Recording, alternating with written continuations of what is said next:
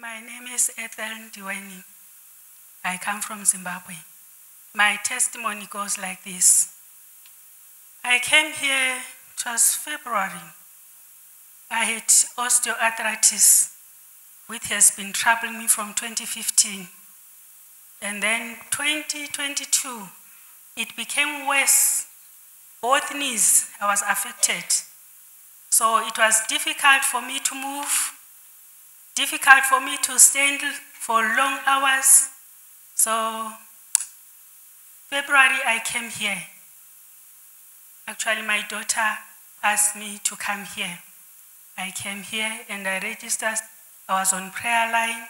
I was prayed for February. And then I continued using the oil, the water, the salt. That was I was using.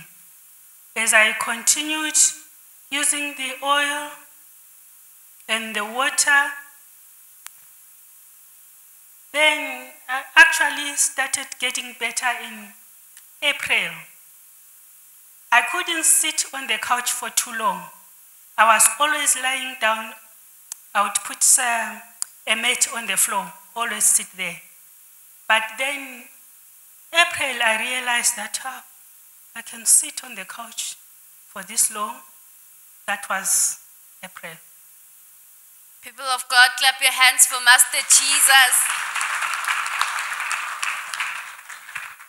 People of God, as we know it, healing is a gradual process. For those who may not know what our sister is saying, osteoarthritis is also known as a degenerative joint disease. It is a condition that affects the joints in the body. The condition is caused by the degeneration of cartilages in the joints, which leads to pain, stiffness, and difficulty in moving an affected joint. As our sister has said, it affected her joints in a way that it caused stiffness and resulted in back pains. Ma'am, could you please share with us what word did you use? What did you proclaim when you were using the anointed mediums? Every night I would anoint my forehead, my back of the neck, around my umbilical cord, my feet, and where there is pain, my back and my knees. Ma'am, and I will declare that I'm healed. Amen. Clap your hands for Master Jesus, people of God. Ma'am, and when you went to the doctors or to seek medical or professional help, what exactly did the doctors say? Actually, there is no cure for osteoarthritis. But God provided a cure for your osteoarthritis. Only God can heal osteoarthritis as far as I know. People of God, clap your hands for Master Jesus. Ma'am, you mentioned before that you were unable to move your body freely. Could you please show us your movement in the glory of the Lord? Walk for us in the glory of the Lord. People of God, as you can see, she's walking majestically with no pains. Hallelujah. Ma'am, could you also bend down to show us? Amen, people of God. Ma'am, now that you're here, could you please tell us how exactly you feel? Actually, I'm feeling much better. For the whole year, I was sleeping on the floor. I couldn't sleep on a bed. But from May, I started sleeping on the bed again.